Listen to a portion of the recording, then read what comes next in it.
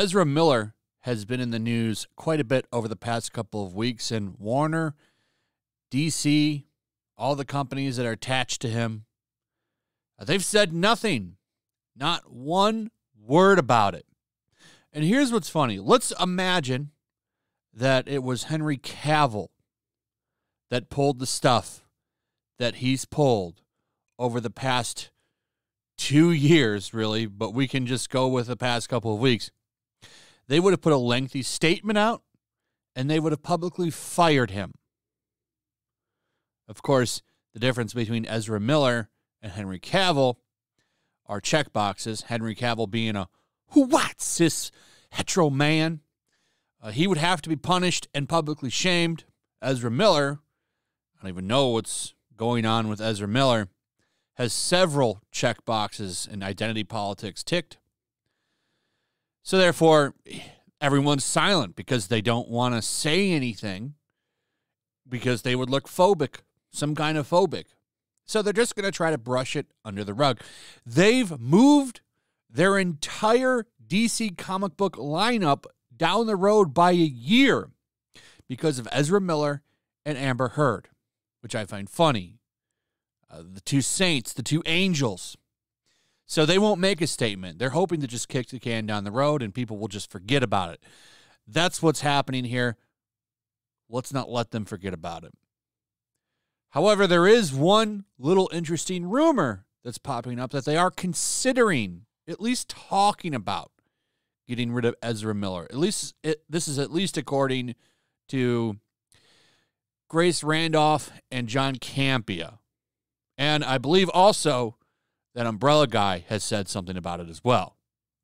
And I will be surprised if they actually replace him. But let's take a look at what people are saying. Now, to be honest, I don't think anything is going to happen to Ezra Miller. I think Ezra Miller will get to keep working. All of the jobs attached to Miller aren't going anywhere. In fact, I think Miller will get more work as time goes on. But Fantastic Beasts is going to suffer so many things working against that movie. So many things. WB discussing options to replace Ezra Miller as the Flash. A rumor claims that following the arrest of Ezra Miller, execs at WB are considering what to do about it. Well, I can tell you what they're probably going to do about it. Nothing. That's my guess. But we can take a look at this and look at what people are saying. I think there's a lot of interesting stuff in this article. What should come as no surprise is now claimed that Warner Brothers is discussing options to replace Ezra Miller as the Flash, something I've been advocating for years. He's a terrible Flash. He's a terrible Flash. I agree with that 100%. And he's a terrible person. The rumor follows all of the recent troubles with the actor, which includes Ezra Miller getting arrested in Hawaii for disorderly conduct and harassment, where another rumor offers Miller's problematic behavior is responsible for the recent release date changes with the DC films. I think that's true. But I don't think it's just him. I also think that it's Heard. So you have two big movies with two problematic people, Ezra Miller and Amber Heard, being Flashpoint and Aquaman 2. Big movies that they spent a lot of money on. And you have all this problematic behavior of these two attached to them. They had to move Aquaman 2 because of the 6-week trial coming up.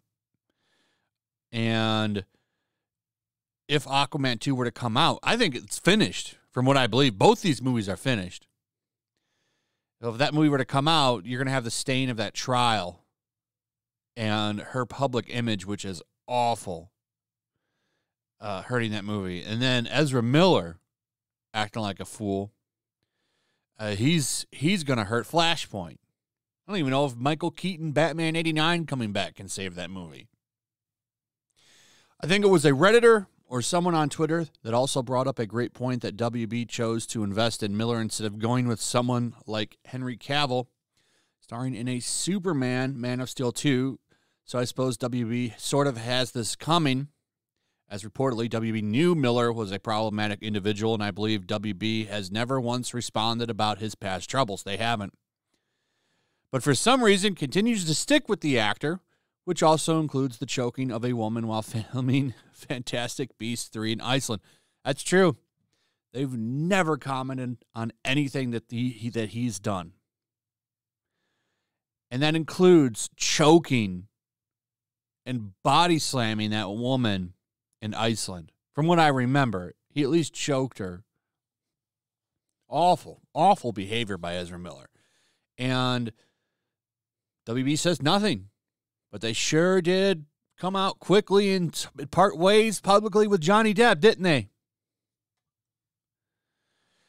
WB discussing the option to replace Ezra Miller as the Flash. Now, this is the big news right here, and I don't know if I believe it fully, but I do think it's being discussed.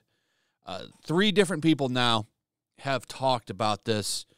Like I said, Grace Randolph, John Campea, and that Umbrella guy have all said this. So I do think they're discussing it behind closed doors. They'll never come out and say they're discussing it. Because remember, Ezra Miller has several identity political shields surrounding him. And if you're going to fire someone like that or even reprimand them publicly, you've got to do it right and you've got to be careful. Otherwise, the 10% of Twitter will come after you. And for some reason, companies are definitely afraid of that. In fact, they're willing to lose tons of money to do it, to avoid them. Look at Disney. They're about to lose their self-governing status in Florida, all because of the mob.